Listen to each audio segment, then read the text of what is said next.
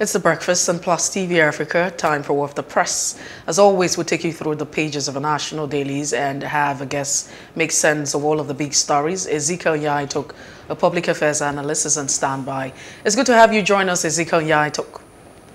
Always a pleasure to be with you. Good morning. Good morning. Okay, so we take a look at the Daily Independent newspaper this morning, and I will be looking at the bold story on the Daily Independent. National Assembly amends Electoral Act Amendment Bill. That's the bold caption. Underneath, there are several riders. Senate approves direct, indirect consensus for party primaries. House of Representatives adopts direct, indirect primaries. These are riders you find underneath the bold caption. Home invasion by military. Court orders federal government to pay Nnamdi Kanu 1 billion naira. Alleged terrorist Kanu rearraigned again, and trial continues February 16. 5-count charge, watery and baseless, and this is what the defendant is quoted to say, Mike. Confusion as NAS minister differ on removal of fuel subsidy. And so the big question is, who is in control? Who is calling the shots in a country of 200 and almost 11 people? 211 million people, by the way. Security forces killed 1,400 civilians in 14 months in Southeast, right groups quoted. And gunmen enforcing sit-at-home order kill APC youth leader, another in Enugu. National Rice Development Council to save Nigeria $2 billion yearly, and that's what the Senate is quoted to say. And Lagos acquires 2 Tango trains. Bola Ahmed's associates split over Osibanjo's alleged presidential bid. I don't want anyone to create enmity between myself and Tinubu. Adeyeye is quoted on that. Nigeria maintained clean sheets and group stage in style. Talking about that game that happened yesterday. But that's the much we can take on the Daily Independent newspaper this morning. All right, let's go straight to the Punch and look at the stories and on the headlines on the front page of the Punch newspaper. And of course, the Electoral Act Amendment leads the headlines on the front page of that newspaper. Senate bows to Buhari, includes consensus for party primaries. Senate bows to Buhari, includes consensus for party primaries. Senate adds consensus to House of Reps direct, indirect primaries proposal. Consensus will subvert popular will, antithetical to democratic principles, CSOs, is what they're saying about that. At the top of the paper, the front page, Nigerian passengers face hitches as airlines suspend U.S. flights over 5G rollout. Very interesting but also worrying times. Nigerian passengers face hitches as airlines suspend U.S. flights over 5G rollout. That story details can be found on page 17 of the Punch. Fuel subsidy, NEC considers report today. TUC meets. ASCON threatens showdown. PVCs have not expired. INEC counters Tinubu. And FG to establish 18 modular refineries in all producing states. A picture of the Minister of State for Oil, Timi Presilva there. Cooking gas demand surges over NLNG's 100% domestic supply. Cooking gas demand surges over NLNG's 100% domestic supply. A bit of a relief coming the way of Nigerians. I'll declare my presidential bid after APC convention. Bello. All right, there's a picture there of the legacy governor Babajide Sanwo-Olu in Milwaukee, the United States of America, inspecting those trains that are destined for Lagos to be part of the Lagos Metro Red Line. And of course, the Lagos State government sparing no effort to publicize that. More headlines: a man who confessed to killing mother with stick, dumping body in bush, remanded. 3 Ogun teachers beaten by hard thugs, parents arrested. Another one, federal government charges not worth defending, Kanu tells court, gets February date. Reps order probe of Malami IG's involvement in Magodo Estate dispute. That can be found at the bottom of the front page. Another one at the bottom of the front page, a Lagos domestic worker flees with 13.9 million naira cash, jewelry, 1 week after resumption. Wow. And the returning officer told me 2003 governorship results ready before election. Oshoba recounting his experience. Those are the headlines on the front page of the Punch newspaper. All right, let's take a look at the leadership newspaper this morning. Ex-generals, governors, regional groups may determine 2023 presidency, and more foreign countries to participate in Kaduna Trade Fair. And another bold caption says, Electoral Bill, NAS pushes choice of primaries to parties. APC denies zoning positions, releases timetable for convention. According to the APC, that convention happened 26th of February. APC women seeks review of party's constitution. And you also have federal government bans rice importation through seaports. That's it on the leadership newspaper this morning. And finally, we take a look at the headlines on the front page of the Nation. It leads with this one. Governors tighten grip on APC ahead of convention. Governors tighten grip on APC ahead of convention. And it follows with the sub-headline, State helps men to shortlist 2 aspirants for chair. Zoning battle rages and convention guidelines out. Details on the front page as well as page 4 of the Nation newspaper. Still with the 2023 elections, INEC warns parties against conducting primaries outside Ekiti or Oshun. These is ahead of the governorship elections coming in that state. Another one at the top of the front page, EFCC quizzes Amcon MD over sold assets. Kanu's trial continues February 16, and Tinubu clarifies position on PVC. A bit of a diplomatic take on that episode by the Nation newspaper. Those are some of the headlines. At the bottom of the page, we have Reps probe AGF, IG over Magodo Lagos incident, and Eagles take all 9 points. Of course, it will be complete without pictures from Governor Babajide Sanwo-Olu of Lagos State's visit to Milwaukee to sign a contract to buy 2 trains for Lagos State. It's all good. Mercy. Very interesting. Indeed. But let's quickly, have Ezekiel Nya-Etok share his thoughts on some of the big stories on the dailies this morning. Once again, thank you for joining us. Always a pleasure. Okay, so let's take a look at which of the stories interest you as we went through the pages of our national dailies. There's a first that does not have a second or a third. After the first, the next one is a fifth, and that has to do with the electoral bill. I want to say that Nigerians must learn to have their eyes on the ball. Politicians are extremely good at what they do, which is play politics, not governance. Right now, we know what happened, and I want us to follow this very carefully. There was the clamor by the public for us to have direct transmission of results. The National Assembly rejected outright. There was this terrible public outcry that we wanted it. Then I said, okay, we'll give it to you. But at the dying minute, they smuggled in the issue of direct primaries. It wasn't a coincidence. It wasn't an accident. It was a well thought out plan. Knowing they've got to play the good cop and the bad cop, and they knew the timing. Mr. President, unfortunately for me, was in on the game. So that very contentious issue was thrown in, knowing very well that Mr. President will have that to play with. So Mr. President kept it till the very last day, knowing the timetable or the schedule of activities of the National Assembly.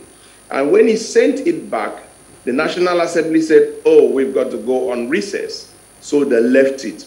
Now, we in the civil society, we continue to mount pressure, and say, look, we've come to agree. We had a town hall meeting, Plus TV Africa was part of it, and the whole media, we had a town hall meeting. I was one of those that spoke at that town hall meeting. And then we said, you know what? Leave out the contentious issue. We've agreed to lose that for today and fight another day. Let's not throw the baby with the bath water. Eventually, they reconvened after they'd spent about, 7 weeks or thereabout, which they had enough time to talk, to discuss, to do whatever they wanted to do. We even went ahead to do a clean copy where even the typos and every single part that had conflict we resolved, everything, gave them a clean copy. What we expected was it takes just a day to go through, amend, and then send back. But guess what has happened? They have very, very consciously, deliberately, intentionally produced two versions, which was absolutely unnecessary in the first instance. Because they had meeting, I can tell you that, even up to the previous night. They couldn't have been staying without Malami, the AGF, the Mr. President, the Senate President, the Speaker of the House, without sitting down over this period. I mean, I would like them to tell Nigerians that they didn't sit down and say, okay, this is what they're going to do. And what I see is another game. So as soon as they arrived, they now passed two different bills. Follow the progress. So there's going to be that of setting up a committee to reconcile and come with a position, okay, which is absolutely unnecessary. Now we're going to go on that discussion. They're going to take us on that journey, and time is going to go.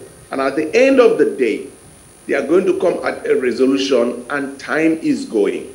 Every single step of the way makes Nigerians to lose confidence by their own calculation.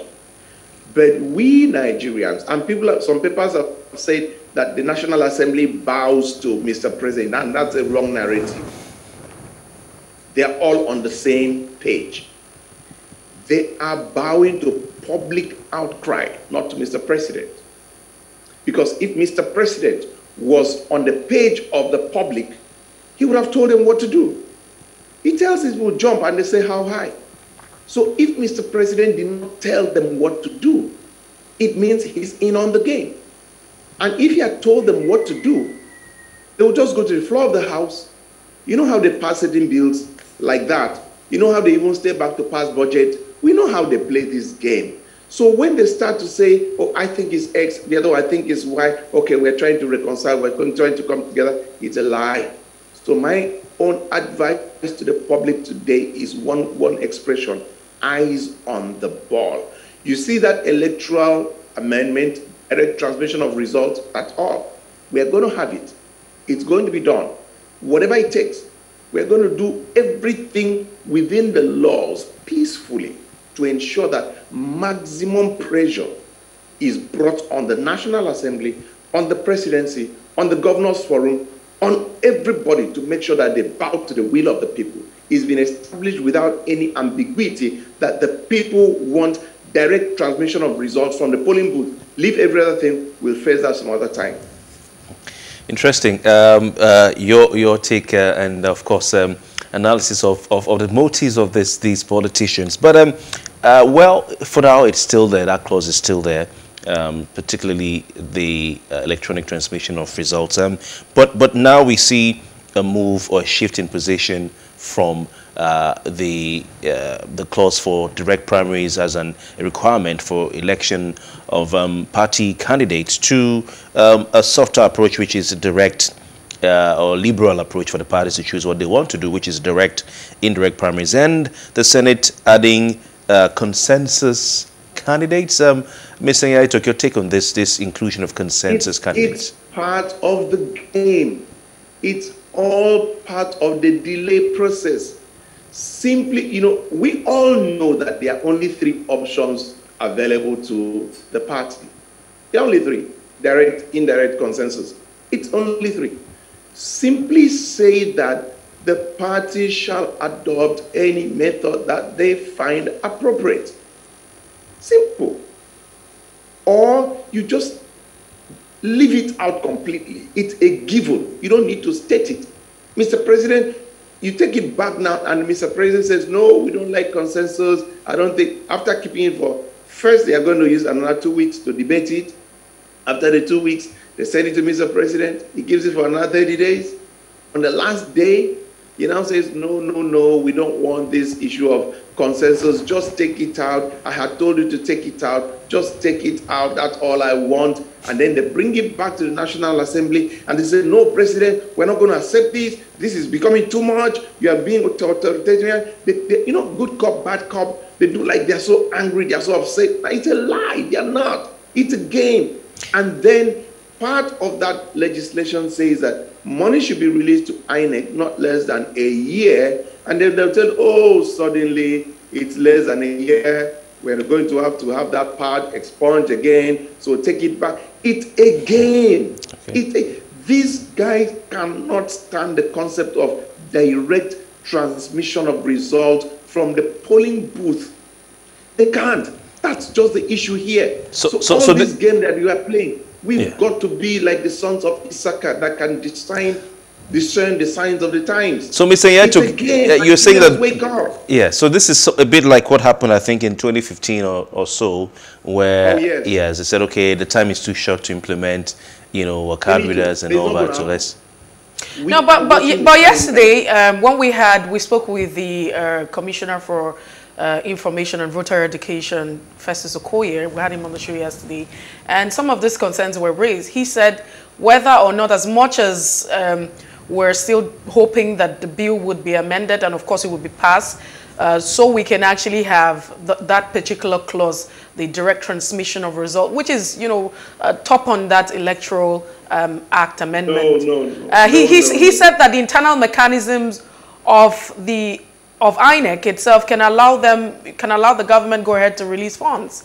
He said that there were laws, you know, internal laws and legislation that can go ahead to allow funds to be released and allow them the use of the beavers and what have you. He's being, I want to use a nice word, he's being extremely diplomatic, walking the thin line.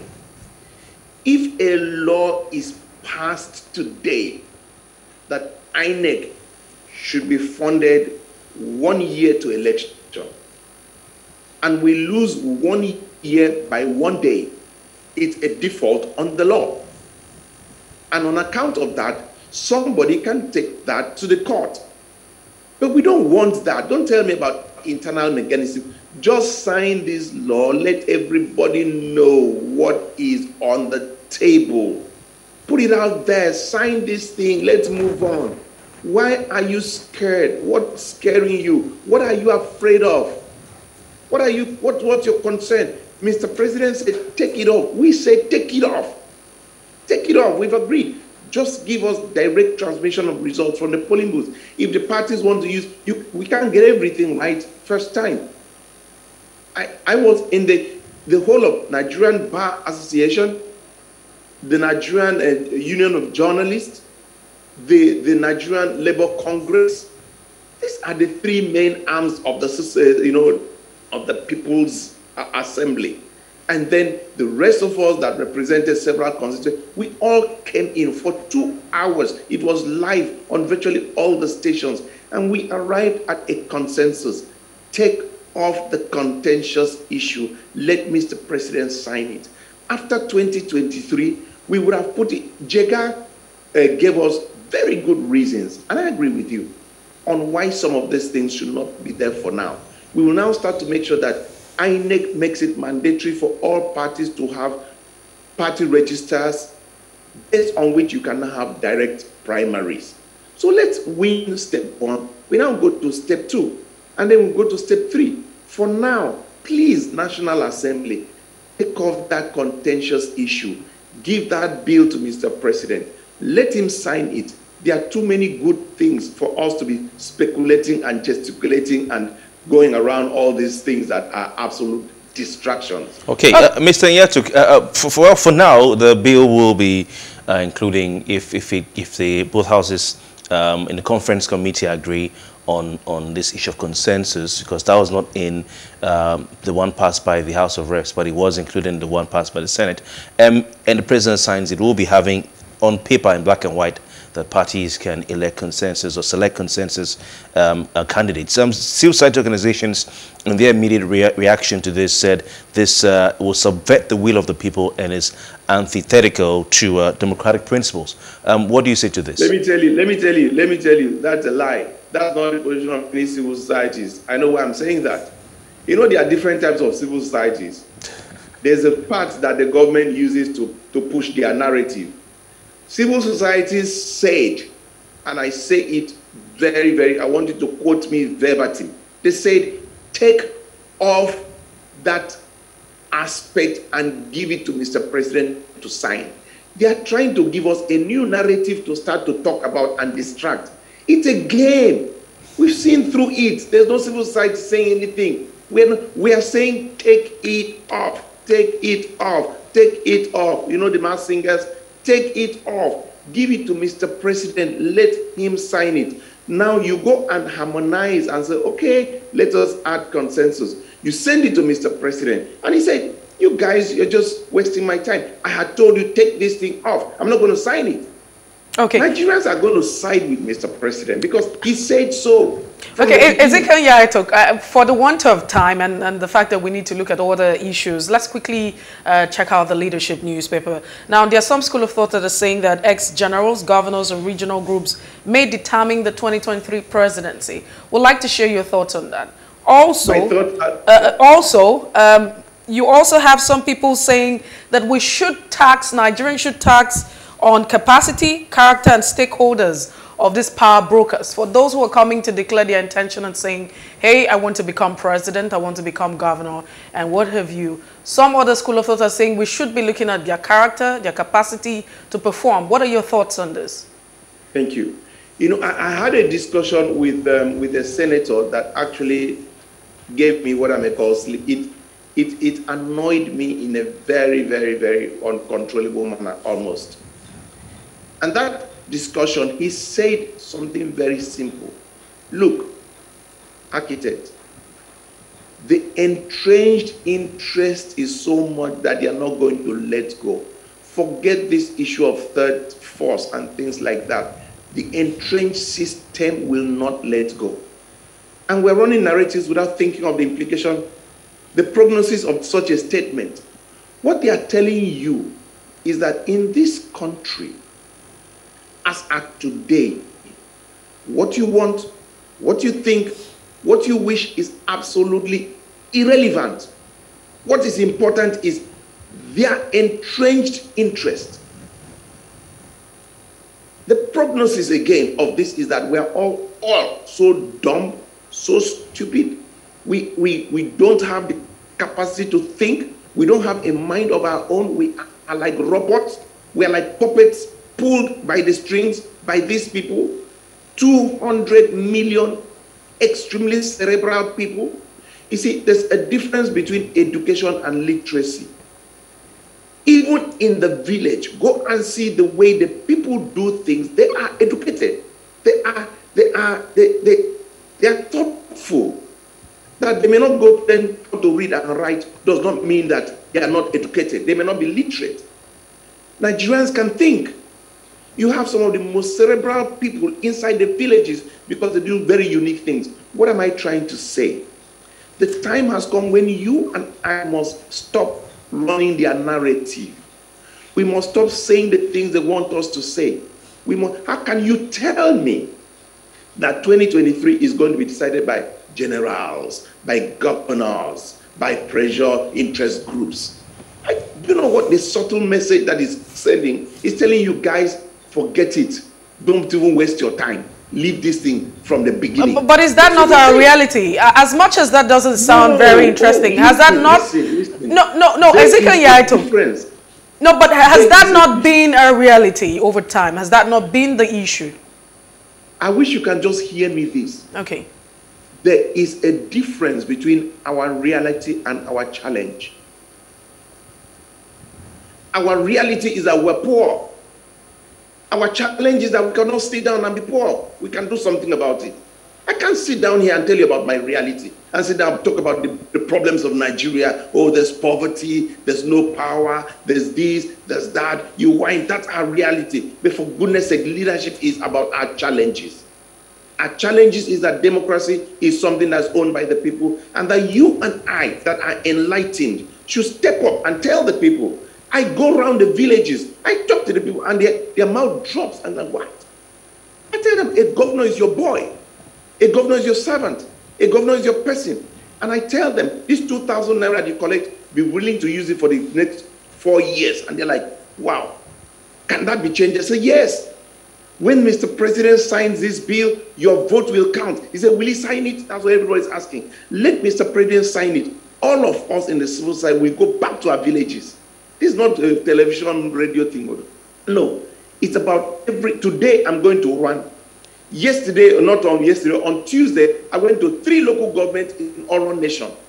I went to the villages, and that's what I do every day. I'm a professional. I'm not a government person. I am somebody who is passionate about this country, and all of us need to stand up and seize our space.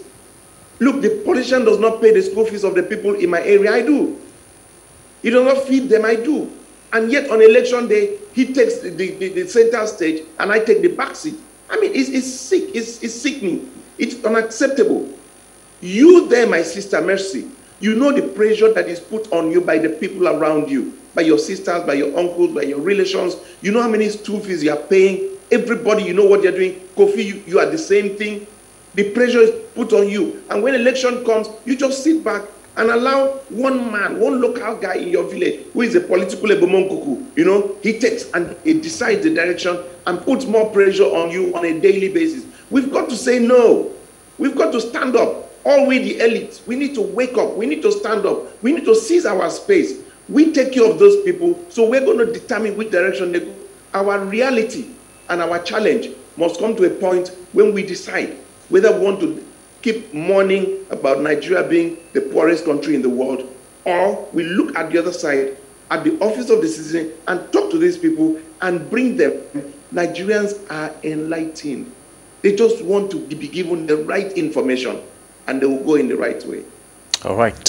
Before we move on to other things, I just want to go back to the final story from the front page of the leadership newspaper. Mercy, you touched on this while going through them. And the All Progressives Congress convention has been a very, very contentious issue.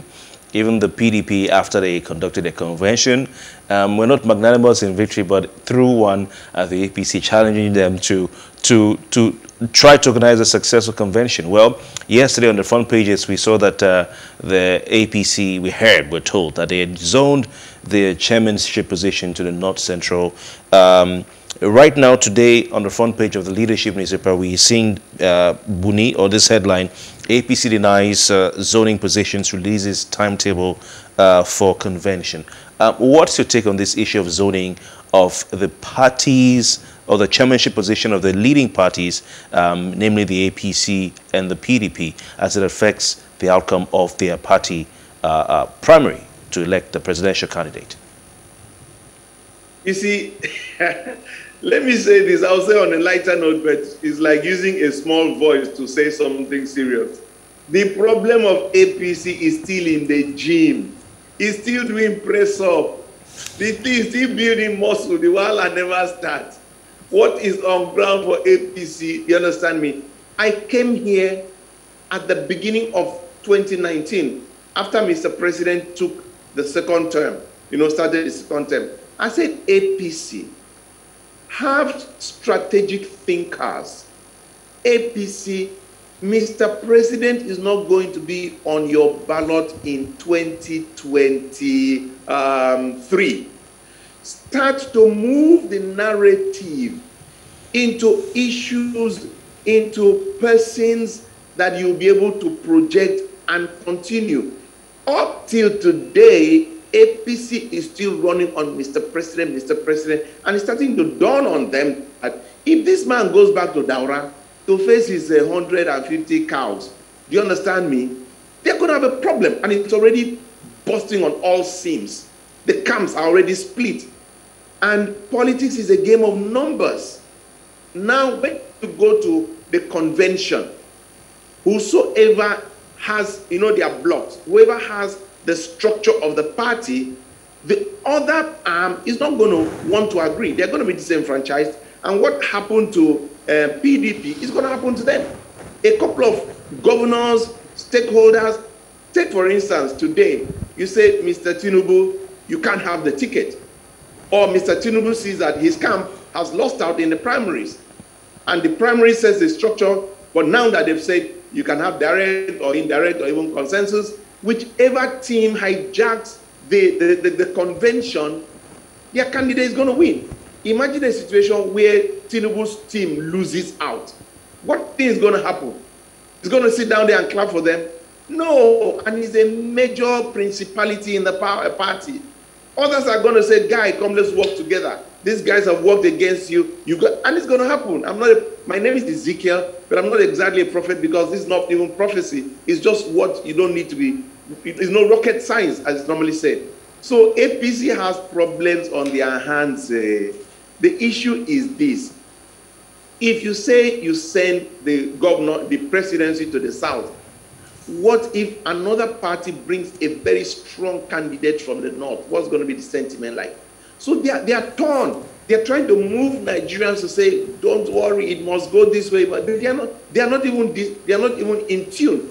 Because if they were, they would have taken a certain decision, worked on the sentiment of the public, zoned it to the southeast in particular. But if you look at all their equation, the people involved are southwest. Okay? You have my Oga Tinubu, you have my Oga Oshibanjo. These are the two big names that they are parodying. One or two will be popping up with time. All southwest. They have not in the equation brought in somebody from the southeast. Seriously. So that sentiment of let it come to the south, we in the south and southeast, we're asking. Southwest has had 8 years as governor, as president, 8 years as vice president. South has had 6 years as governor, and then a little bit of it as vice president. As president and vice president. Southeast has had none at all. So if it's coming to the south, where should it go to? So their concept of sentiment is not well packaged. And then their concept of numbers, that is what they are trying to see. If sentiment has failed, can we go back to numbers? That's why you have someone like Yaya Bello, coming up and strong. And let me tell you that at the end of the convention, what's going to happen is that we have APC that is so disorganized, in so much disarray, that anybody that picks up the third, fourth, and brings in the breakaway from APC and the breakaway from PDP, and gets its act right in terms of policies and programs and things that will get the people talking about the character of the persons, which is where the civil society is going with respect to personality. We want to know your character, your capacity, your capability, the courage that we have. That's what we want to know. So we are going to start driving the narrative along the lines of personality, because money, you just said something that, Mr. Tinubu has so much structure to win. But what we want is structure to govern, structure to preside over the country. That is the next narrative. Not structure to win election. That's politics. We want structure for good governance, capacity. Do you have the character? Do you have the capacity? Do you have the capability? Do you have the courage? At a time like this, how informed are you? How fit are you? Because you're going to have to work 25 hours as a president. Mr. Nya-Etok, so it means you on behalf of civil society, are agreeing with what the leadership has in front page. Basically, you're agreeing with the ex-generals, you're agreeing with the governors, you're agreeing with the regional groups who are set to be determining the 2023 presidency, and we'll add the civil society there, that aspirants must be chosen on capacity, character, rather than where they come from. But some people have a problem with the civil society. That is all huff, and puff, no action. Really, it's all about talk. But at the end of the day, we don't see any impact from civil society. You see, what has been is not necessarily what will be. A time comes, is an expression I love to bring out. What has been is not always necessarily what will be. That is why a day came when the youth of this country shocked us with the NSAS movement. It shows the potentials that we have. So all it needs is for men and women of conscience, or women and men of conscience, to stand up and fill in the gap. The time is right. Mr. Nya-Etok, when they, sorry to interrupt you, sir, but when the young people came out on the streets and stood the nation to a standstill, like you said, where were the civil society groups that we know? Where were they? That the young people were left on the streets on their own. The voices we know, the people who come out to the front when civil society issues are talked about, those who have the major donor funding, where were they? And till today, we have a process that has said, people were killed and the government has rejected that, and statements have been made by government rejecting all that. And civil society has not basically done nothing about it. And we're talking about, fighting an election to bring out people of good character in Nigeria by the same civil society organizations. Mr. Nya-Etok. It's a good question. Amazing question. But Nigeria is a country that evolves. Sometimes it's almost a country of anticlimax. That's why I'm one of those in the school of thought that Nigeria is a client nation for God. One day, PDP thought that they would be in power for 60 years. They thought it could never happen. But one day, a group of people just came, 1, 2 together, boom, they hit a narrative. It resonated with the people, and what happened? A sitting president was removed. If that could be done, it can be replicated. If it has happened before, it can happen again. So I like the fact that he said we were there. But I also like what I'm seeing, the meetings we are attending, the results that we are getting, the pressure is being brought back. I know how this issue of direct transmission of results came back to the table in this country. It was thrown out. We said, no, it's not going to be thrown out. We know how it was brought back. This is phase 1. We also have phase 2. Let the candidates come out. And what we are telling parties is be careful. Be careful, because we are going to, it is person, not party. That is the campaign that we are launching. Person, not party. The hashtag we train. Because at the end of the day, don't tell me because you are the ruling party, you're going to bring everybody, or you are the second big party, you're going to throw anybody of us, and Nigerians don't have a choice. They've got to go to either APC or PDP. I'm telling you that they will be in for a rude shock. Let them just bring up the candidates. There is a phase 3. That phase 3 will be unveiled when the candidates come up. But the ground swelling has begun. Nigeria will have a coach that can take us out of poverty, just like we're looking for a coach that will take us to the World Cup. Ezekiel Nya-Etok, we are looking for a coach for Nigeria. We have to call it a wrap here now. Thank you so much for being part of the conversation. Always a fantastic time speaking with you and having you share your thoughts on some of these national issues. We do appreciate, and we look forward to having more of you on the show. Thank you, thank you. It's been such a privilege. All right. Quite saddening that talking about this thing with police brutality and the fact that rights group have reported 14,000 civilians have been killed by security forces. And even despite the hashtag #EndSARS protests, police brutality continues. And I recently remembered the experience I had firsthand seeing a police shoot a gun at Lekki. I can't recover from that shock in any time. Where are the civil society groups we're talking about? Where are they? I mean, we're evolving, and we're definitely... It goes beyond having meetings in hotels and drinking tea. I always say that. We need to move away now. All right, let's tell you what happened today in history. And when we return, we'll be heading straight to our very first major conversation right here on The Breakfast. Please stay tuned.